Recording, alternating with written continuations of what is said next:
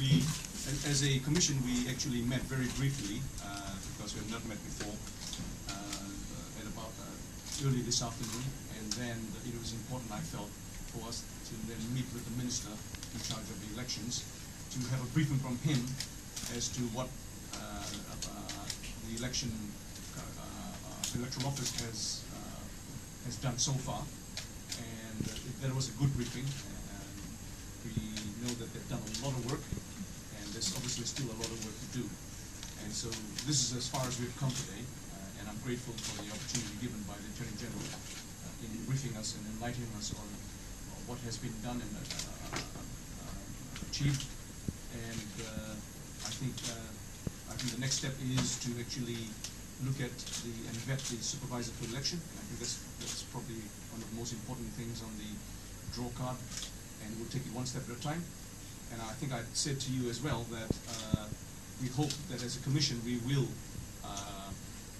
give you timely press conferences as and when we think there's a need to. So hopefully you don't have to hound us for a response. We will give you a response as and when we feel that it's time to do so. Maybe I'll just hand it to the Attorney General and he can make his comments on the governance matter. Thank you, Chair. I'd like to once again publicly thank the commissioners who have accepted this position, the Chair and his team. One of the commissioners out here is Dr. Vijayananda, who is away overseas. Thank them for the task. It's obviously quite a onerous task. They're going to have elections in the new system. The elections will be based on credibility and transparency, and of course a lot of integrity, perhaps was lacking previously. This afternoon we did brief the Chair and his team regarding the various aspects of the work that has already been carried out in the elections office, right from, as you would know, the various advertisements that have gone out, the current staffing arrangements in the elections office, the overseas registration that has already taken place and what is in store in the next coming months, to what we believe steps should be taken to ensure the credibility and integrity of the process for having elections. We also discussed the fact that the current regulations are being drafted and how we will give a copy once it's more close to the final version to the Electoral Commission for their comments, their input into the regulations that will ensure a credible process for the holding of elections. We also discussed some of the initiatives that can be undertaken in terms of providing more information to the public. We discussed the various consultants that have already provided the assistance, and the donor countries that have already provided assistance, and how there needs to be coordination.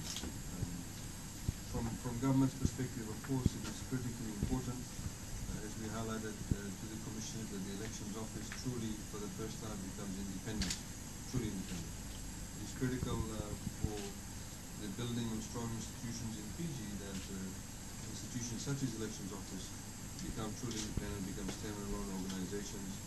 They are not just career paths for people within those organizations, but they stand out as institutions where people can have a lot of faith and trust in.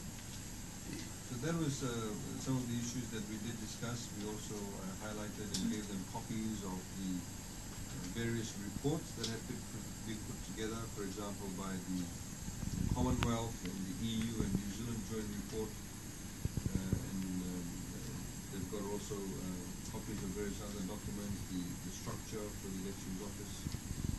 And now, of course, the Commission will take over most of the processes in respect of, until such time as the supervisor of elections are appointed, the Permanent Secretary for Justice, as provided for in the Constitution, will effectively and has been effectively get in position or has been in the shoes of the supervisor of elections, and he will report to the Commission.